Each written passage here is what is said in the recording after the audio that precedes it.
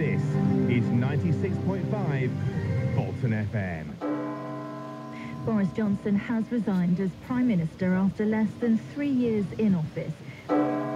It was constituencies like Bolton North East in Greater Manchester that got Boris Johnson into power. Part of the so-called Labour Red Wall that in 2019 turned blue. When you come to a constituency like this one, which turned Conservative for the first time in decades back in 2019, and you ask people, why did you vote Conservative, you'll often hear three things. First, that they believed what the Conservative Party was saying about Brexit, then about levelling up. But really, it's because people say they liked Boris Johnson. And that inspired some people to vote Conservative for the very first time. Hello. Like Anne Griffiths, who lives at a very different number 10 with her bulldog, Winston. He was a big character and he said what he felt. Sometimes it was wrong, maybe it wasn't politically correct. Who gives a damn?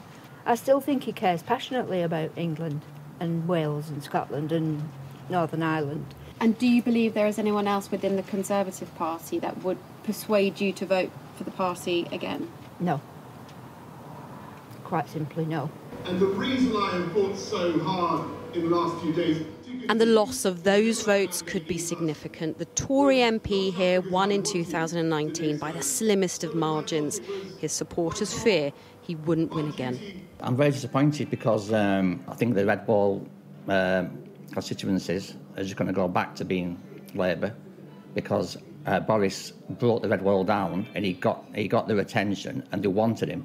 Working class people actually wanted to vote Conservative for the first time. I think that's lost now. How did you feel seeing the resignation speech today?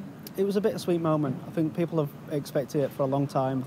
Will Bruce has always voted Labour, but today, for him, it didn't feel like a day to celebrate. I think he needs to go now. I think they need to actually have a real change of leadership so that basically we can actually kind of deal with the issues of the country that are being, like with inflation and fuel crisis, especially in a poor working class town like Bolton. This is a place with many social challenges. For some, the Prime Minister's resignation feels like a relief. Since the Prime Minister was found to have breached the rules he set up himself, I think he should have gone. Really, I don't know why they kept him there. He was just a lame duck, more or less, really.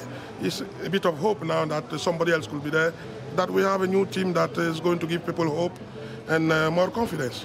For the Conservative Party, the pressure is now on to find a leader who can make sure that votes lent in 2019 return next time. Katerina Vittozzi, Sky News in Bolton.